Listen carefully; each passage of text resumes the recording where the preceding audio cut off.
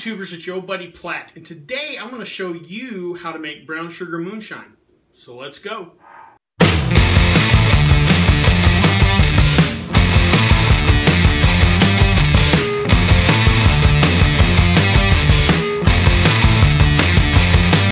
First off, before we get started, I want to kind of apologize. It's been a while since I've done a video where I've made some. I've just pretty much been doing beer style videos lately, and I apologize for that.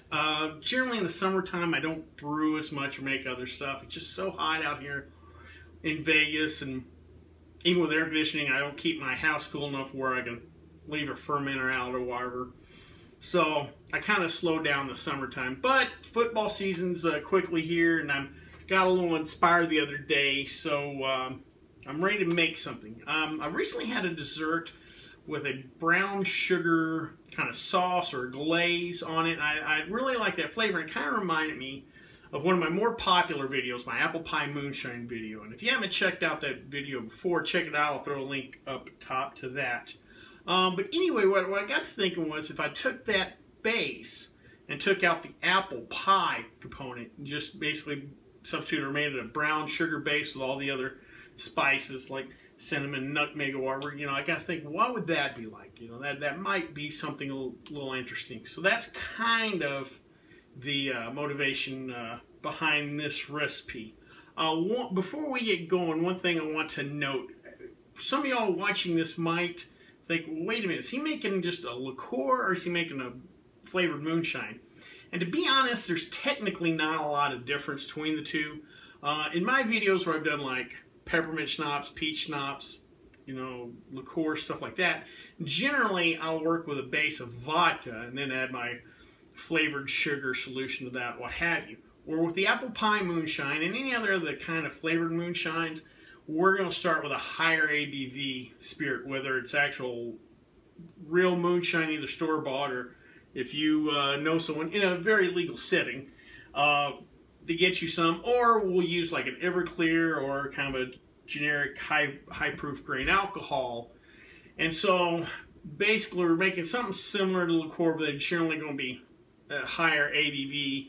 And some of the moonshines out there that you may try, like a cherry moonshine or whatever, it may be just a fruit in high proof spirit or whatever, not quite as high sugar content per se as the liqueurs, but whatever it is, today we're going to call this a brown sugar moonshine, but if you want to call it liqueur, feel free. So let's see what we need to make our brown sugar moonshine. Alright, here's what we need to make our brown sugar moonshine. First and foremost, obviously, some brown sugar. We're going to take a little clover honey. If you want to experiment a little bit, and if you have some kind of local variety of honey or something that's kind of unique, feel free. We're going to use some ground cinnamon, some whole cloves, some ground nutmeg, and then finally, your choice, like I said, if you want to try it with like a real corn whiskey or moonshine or just overproof spirit like a Everclear, or this is just a kind of generic grain alcohol, 153 proof. Whatever works best for you, we're going to use this grain alcohol today.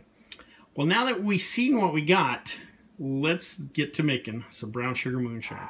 Alright, well, we got all our ingredients together, so now we're going to cook up our brown sugar moonshine.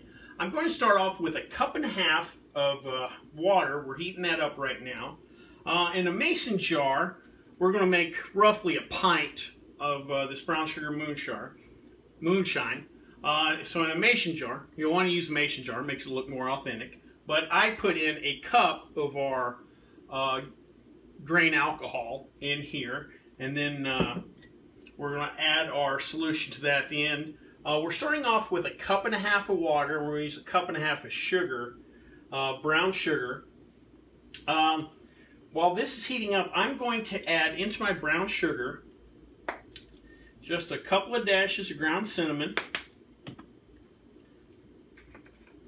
I'm going to add 2 whole cloves. And then we're going to add a couple of dashes of nutmeg. Now we've got that all in here, and we're going to add to our water. We're going to add the brown sugar to the water, and then we're going to add about 1 ounce of honey to the water. And we're going to just combine all this. Let me put the ounce in real quick. That's about an ounce.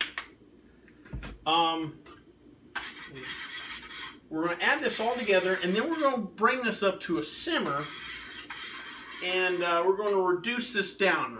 Like I said, we've got 1.5 cups of water with 1.5 cups of sugar, and we're going to reduce that down to 1 cup. This could take anywhere from 15 to 20 minutes. And what we're going to do with that reduction is really lock in those flavors, really concentrate everything, and after that, we're going to be sure to take out the 2 cloves, and then after that gets reduced, we're going to let it cool off, and we're going to add it then to our spirit. So let me get everything incorporated here. Alrighty, that all stirred up. Well, it has a nice little smell to it. I catch a little whiff of that. But anyway, let me get this reduced. Like so, we're going from about 1.5 cups volume down to 1 cup, so roughly 1/3. And then once we get this cooled down, we'll add it to our spirit, and we'll come back, kind of review, and then do a taste test. Alright, so we finished simmering down our solution. We let it cool off, and then we added it with our base spirit. You could tell this comes out pretty dark, like a real dark brown. Kind of recap the recipe again.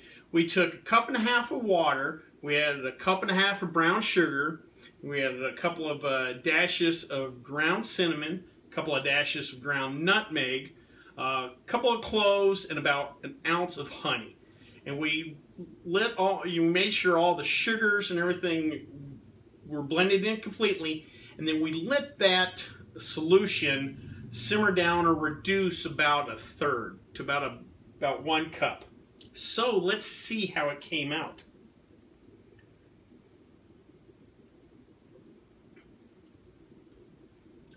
That is interesting because we reduced it.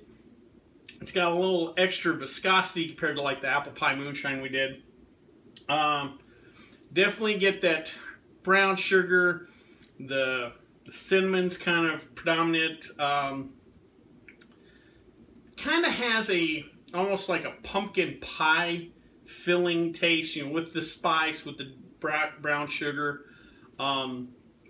Actually, probably would be something nice to drizzle on top of like a pumpkin pie with a scoop of vanilla ice cream. Drizzle this on top, do kind of a pumpkin pie a la mode kind of with this. As far as proof wise, we added this to 153 proof grain alcohol, so we're going to be between 75 and 80 proof on this. But there's so much spice and enough sugar in this where there's not a huge alcohol sensation.